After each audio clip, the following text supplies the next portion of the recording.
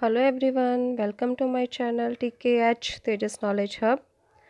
Today our topic for discussion is history of microbiology. तो microbiology के first lecture में हमने इंट्रोडक्शन की थी माइक्रोबायोलॉजी की discuss.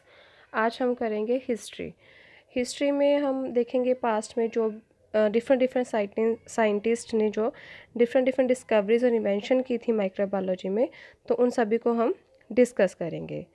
So let's start. Firstly हम स्टार्ट करेंगे विद साइंटिस्ट एंटनी वैन लीeuwenhoek। तो ये जो साइंटिस्ट थे ये 1632 से 1723 तक थे। He is commonly known as the father of microbiology and considered as the first microbiologist. तो जो एंटनी वैन लीeuwenhoek थे, ये इनको हम फादर ऑफ माइक्रोबायोलॉजी भी कहते हैं और ये फर्स्ट एज ए माइक्रोबायोलॉजिस्ट भी कंसीडर हुए हैं, क्योंकि माइक्रोबायोलॉजी की जो भी इन्वेंशन की है वो इन्हीं से स्टार्ट हुई है। He was a Dutch merchant and the first scientist to the existing word of the micro organism in 1673। तो ये जो एंटनी वैन लीeuwenhoek हैं, ये एक डच मर्चेंट थे, एक व्यापारी थे डच के, और इन्होंने माइक्रो ऑर्गेनिजम्स को डिस्कवर किया।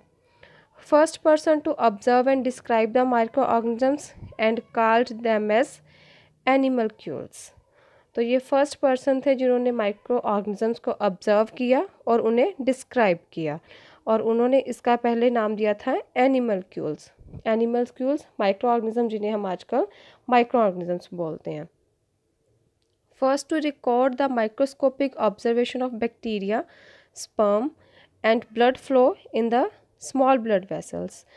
तो ये पहले साइंटिस्ट थे जिन्होंने माइक्रोस्कोपिक ऑब्जर्वेशन की बैक्टीरिया की, स्पर्म की, और जो हमारी ब्लड वेसल्स में ब्लड फ्लो करता है उन्हें भी इन्होंने ऑब्जर्व किया थ्रू माइक्रोस्कोपिकली।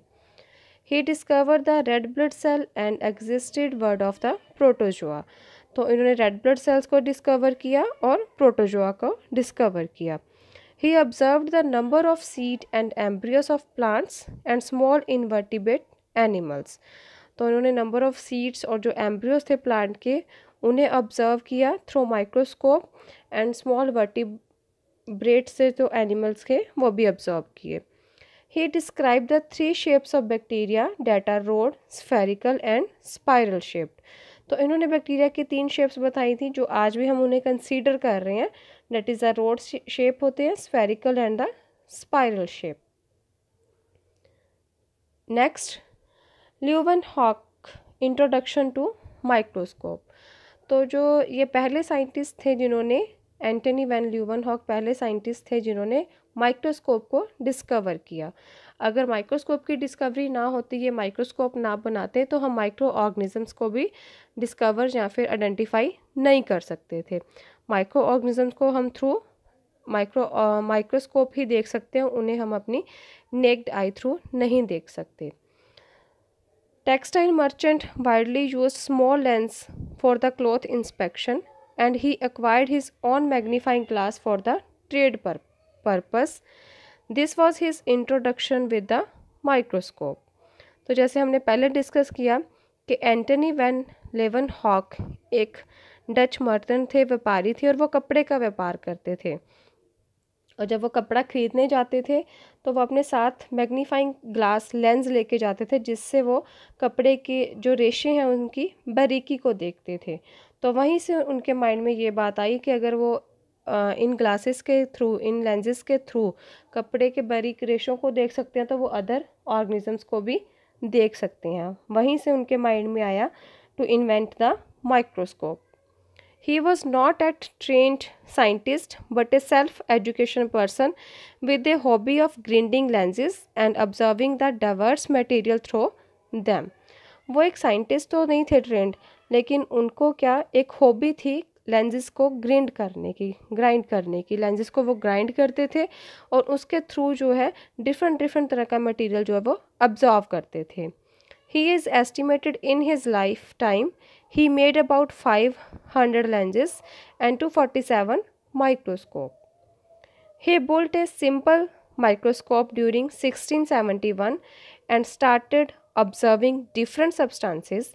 तो उन्होंने 1671 में एक सिंपल माइक्रोस्कोप को बनाया और उसके थ्रू क्या है डिफरेंट जो सब्सटेंसेस हैं उनको ऑब्जर्व करना स्टार्ट कर दिया.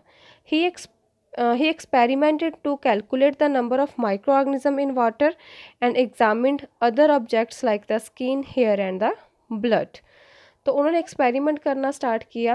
उन्होंने नंबर ऑफ़ माइक्रो ऑर्गेनिज्म है जो वो रेन वाटर में काउंट करने स्टार्ट कर दिए और अदर ऑब्जेक्ट्स जैसे हमारी स्किन होगी, हेयर और ब्लड, उनको थ्रू माइक्रोस्कोप ऑब्जर्व करना स्टार्ट कर दिया.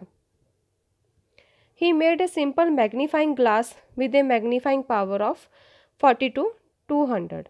तो उन्होंने एक सिंपल मैग्नीफाइंग ग्लास बनाया जिसकी मैग्नीफाइंग जो पावर थी वो 40 to 200 थी. He sent more than 200 hand written letter to in Dutch language to Royal Society and wrote his observations in it. तो उन्होंने अपने हाथ से 200 जो लेटर्स हैं वो 200 से ज़्यादा लेटर डच लैंग्वेज में रॉयल सोसाइटी में भेजे और उसमें सारी अपनी ऑब्जर्वेशंस लिख के भेजी. इन 1680 he was elected as a fellow of royal society.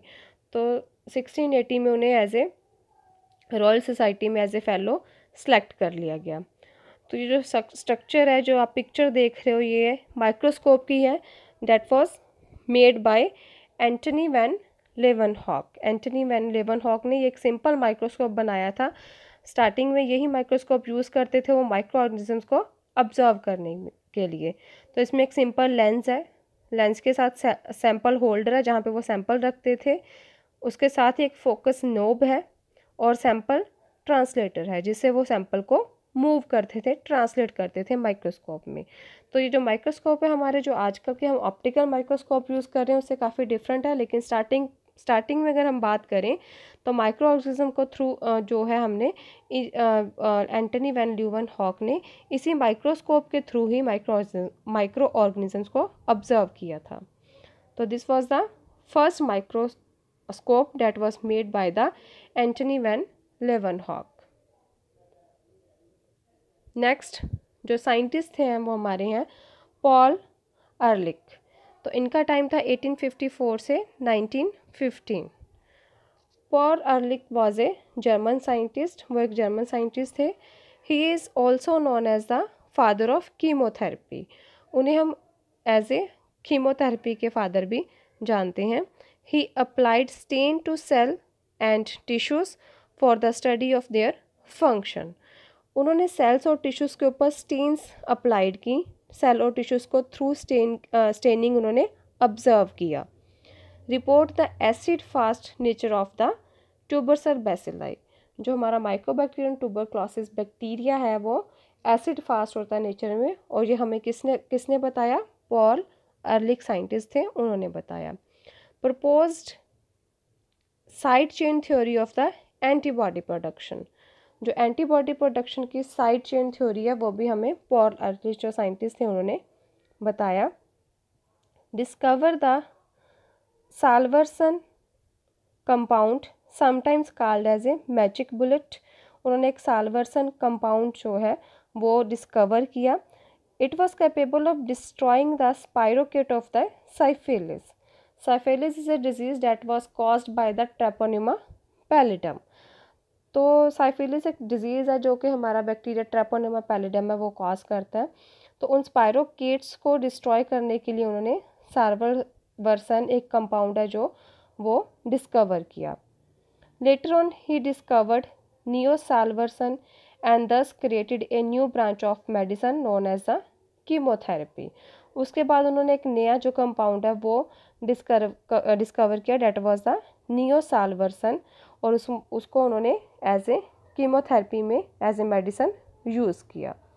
Introduce the method of standardising toxin और एंटीटॉक्सिन्स. तो उन्होंने टॉक्सिन्स जो बैक्टीरिया के और एंटीटॉक्सिन्स होते हैं उनको स्टैंडर्डाइज करने के मेथड है जो वो भी इंट्रोड्यूस किए. तो ये जो थे दो साइंटिस्ट को हमने डिस्कस किया आज. एंटनी वैन लीeuwenhoek जिन्होंने माइक्रोस्कोप को डिस्कवर किया जिसके थ्रू हमने माइक्रो ऑर्गेनिजम्स देख के उनकी डिस्कवरी की, आइडेंटिफाई किया उनको. और नेक्स्ट थे हमारे जो scientist, date was a Paul Ehrlich, जिन्हें हम फादर ऑफ कीमोथेरेपी कहते हैं, जिन्होंने कीमोथेरेपी के जो सब्सटेंसेस है वो डिस्कवर किए। तो नेक्स्ट वीडियो में हम जो हमारे अगले साइंटिस्ट हैं उनको डिस्कस करेंगे। Thanks for watching. If you like my channel, please subscribe, like, share and comment.